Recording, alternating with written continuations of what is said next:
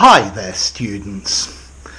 Inchoate, an adjective, inchoate. It talks about something that's at a very early stage.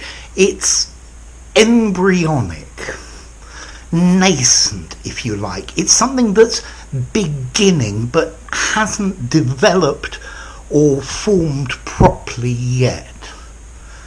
So you could have an inchoate idea. You've just thought of it, but you haven't developed it, you haven't thought about it, you haven't investigated into it. So it's something that's growing. A baby that has just been conceived within its mother's womb.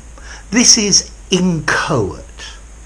It's not grown yet. It's going to form and become a person, but it's still growing. You could have an inchoate concept. Okay, you've got the idea, but you need to think about the applications, about how to use it. You could have an inchoate democracy or an inchoate government. It's a new government that is just starting to form. It hasn't got everything in the right place, and it's not completely ready yet. If you think about Australopithecus, this is a very early form of human, or an ancestor of man. This is an inchoate modern man. It's still developing. Notice we can also use inchoate to mean something that's imperfectly formed, imperfectly developed. It's disordered or incoherent.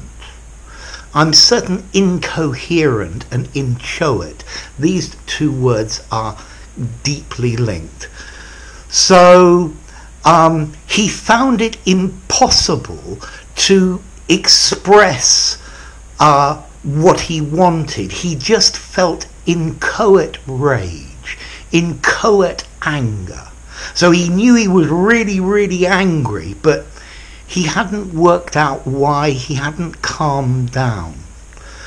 So it's disordered or incoherent. Maybe the computer that Charles Babbage built was an inchoate computer. It was imperfectly formed. It hadn't been developed yet. It was beginning. Notice you can use the word inchoate to talk about a legal form that hasn't been completed yet. Maybe it doesn't have the signatures or the stamps or the approval of the judge. It's sort of like a template. You could also use inchoate to mean something that doesn't have a distinct shape. It's amorphous. It hasn't coagulated into what it's really going to be. Okay, so inchoate, something that is embryonic, it's beginning, it's growing. Something that hasn't been perfectly formed. Something that is in disorder and is incoherent. It doesn't have a defined shape, it's amorphous. Okay, this word inchoate is a formal word. It's literary and informal. I think I'd probably give it an 8 in formality. If you could manage to use this word in one of your essays in an exam, you're going to sound really good.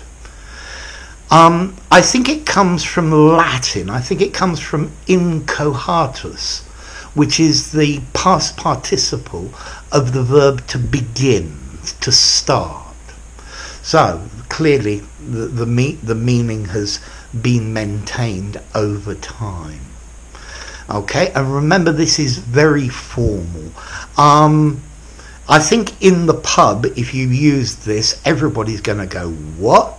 And what does that mean?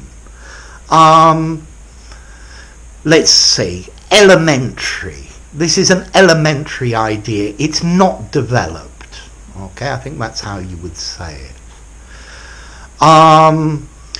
The Inchoate revolution. So the feelings of revolution and the plans for revolution were growing, but it wasn't ready yet.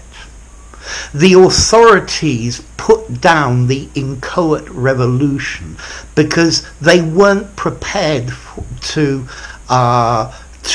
have their revolt properly. They hadn't waited long enough. So it's got a bit of the idea of to go off at half cock. Yeah, if something's inchoate, you're not ready to show it to the public, to use it yet. It's something that's beginning and it's still not really organized. Okay, so inchoate, a formal word. Notice as well the pronunciation. I know it's got an H, but it's silent. Inchoate. You could have an adjective, an adverb, inchoately, inchoateness as well. But inchoate, an adjective. Embryonic, growing, forming, something at a very early stage, something that hasn't been completely done yet.